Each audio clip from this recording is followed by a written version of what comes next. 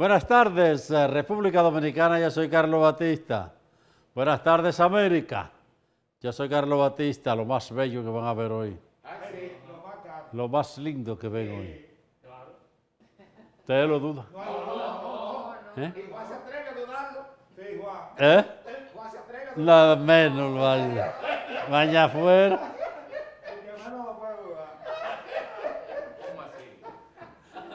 ¿Cómo así? Ay, me siento muy feliz de llegar a todos los hogares y por supuesto todos se dan el lujo de verme al más lindo y más bello de la televisión.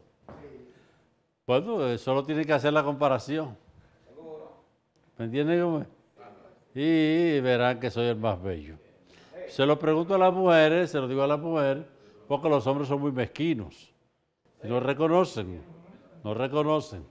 Miren, ustedes recuerdan que le hablaba de las parturientas. Hay una diferencia entre embarazadas y parturientas. ¿Ustedes saben cuál es la diferencia, verdad? Sí, claro. ¿Cuál es? Que La embarazada, ¿cómo es? las embarazadas pueden andar haciendo diligencia. La embarazada está en gestación y puede correr y hacer ejercicio y baila muchísimo. Y la parturienta. Ahora la parturienta rompe fuerte y va para una cama. ¿Verdad? Pues, ¿qué era lo que se decía? Que aquí Migración había entrado a los hospitales y había sacado a la parturienta de las camas y se la habían llevado para Haití de nuevo. Habladores, lo que dijeron. Incluyendo unos periódicos habladores que andan por ahí. Que por eso están tan desacreditados. Miren aquí, por ejemplo. Mírenlo aquí. Defensor del pueblo. ¿Qué dice ahí? Agárrala ahí, se me va a caer el brazo. Bien de la altagracia. Mírenlo ahí. Defensor del pueblo no ha podido verificar denuncias de parturientas, porque fue una denuncia falsa. Y hasta la ONU se montó en esa ola de falsedad, llevándose de un enviado haitiano que había aquí, ¿verdad? Que vino por aquí, y ese enviado haitiano le habló a la ONU y la ONU de una vez se destapó a hablar, sin averiguar. Entonces ahí dice que la ONU tampoco ha dado datos de parturientas que hayan sido deportadas. Ustedes ven cómo son las cosas y cómo se mueven las cosas, ¿verdad? Pero la mentira y el cojo no van lejos mucho tiempo. ¿Eh?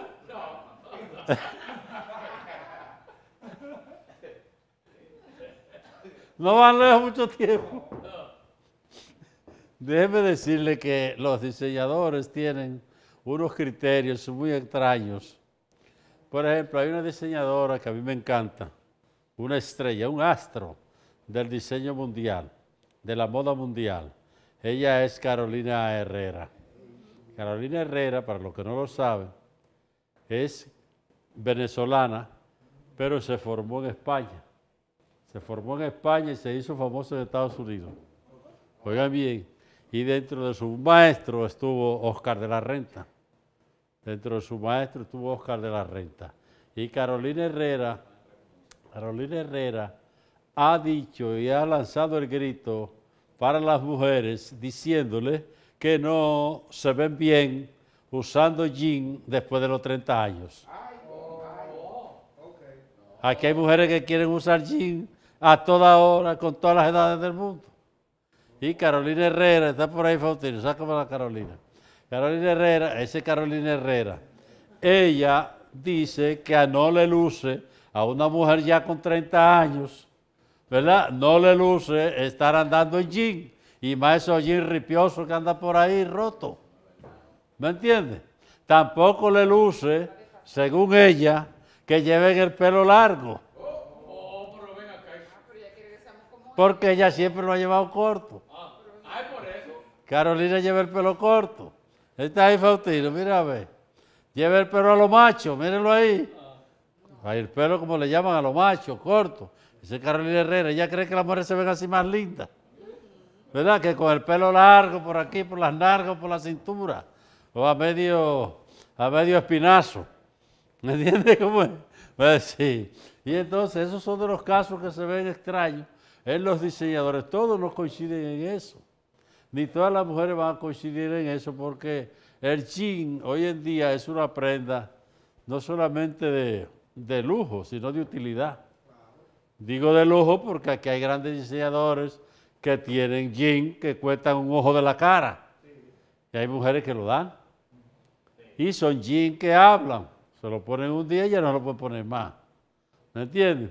Ese es el caso. Ahí, para la gente que vaya a viajar para África, debo decirle que una de las mansiones donde vivía Mandela, porque Mandela nunca vivió mal, por si acaso, donde vivía Nelson Mandela allá en África, pues la han convertido en un hotel, ¿verdad?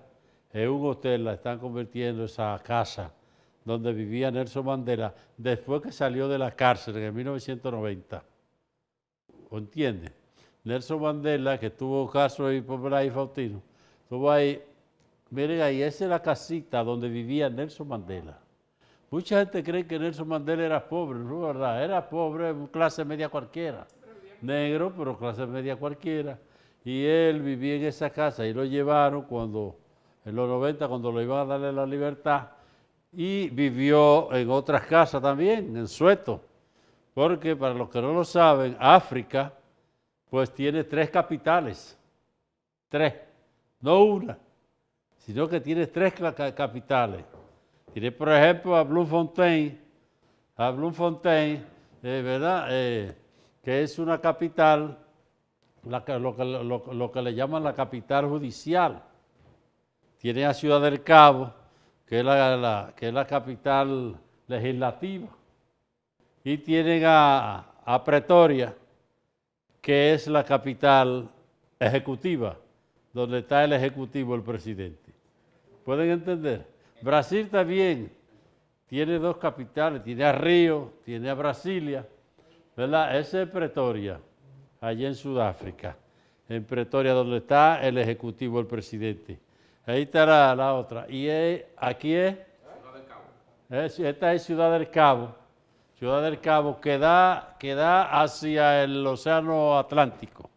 Hacia el mayor puerto de África es ese de Ciudad del Cabo, ¿verdad? Y aquí es que está Bloemfontein, o Bloemfontein, como le quieran llamarle, y que es otra de las capitales de Sudáfrica. Y como les dije, la casa anterior, la que tú me mostraste, Faustino, mira a ver si la encuentras. Esa no es una casa museo, o no un museo per se, sino una casa que se conserva donde Mandela, todavía están las cosas de Mandela. O sea, muchas cosas, y el ambiente es el ambiente donde vivió Mandela antes de irse a vivir al Ejecutivo, ¿verdad? En Pretoria. Pero en el único país que aquí no se conservan las casas de nadie, es aquí. Nadie sabe por qué todavía se conserva la casa de Duarte. Porque aquí no le gustan conservar. Ustedes saben que aquí usted va y no sabe dónde vivió Balaguer y ahí no hay nada de Balaguer. ¿Dónde vivió Balaguer? ¿Ustedes saben? Debió ser una casa de peregrinaje. Sí. Donde vivió Peña Gómez. Debió ser una casa, si no museo, una casa por lo menos cultural, histórica. Donde vivió Magluta. Donde vivió Juan Bosch. Pero que va, aquí no hay esa cultura de eso. ¿Verdad que no? Hoy le vamos a tener un programa súper especial con ese astro, un astro de la comunicación de Santiago. Dejen de lamber. Yo estoy haciendo un reconocimiento. Que ahí no hay nada, por si acaso.